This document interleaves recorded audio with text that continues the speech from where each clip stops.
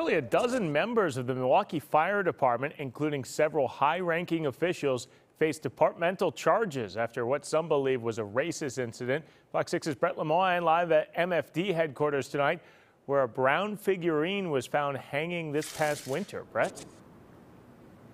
Yeah, that's right, Ben. And the chief here is saying tonight that the action was not intentionally racist, but he's also acknowledging it was wrong. In fact, he's upset at leaders here who didn't take appropriate steps to identify that it was wrong.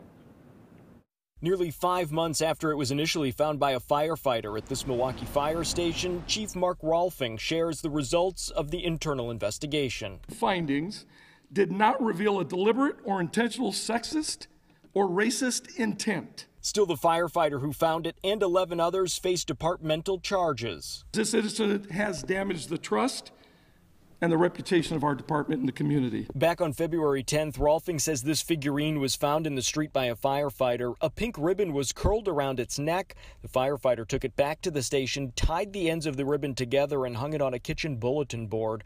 On Wednesday, the Milwaukee Brotherhood of Firefighters released a statement saying the action was racist and that the depicted hanging was visible in a high-traffic area of the firehouse for 4 days. The matter that is most upsetting and disheartening was the failure of our officers assigned to Station 2 to collectively maintain and reinforce an environment and culture within the station where an incident like this would be instantly stopped or questioned. Employees facing charges include a deputy chief, battalion chief, captain, and lieutenant.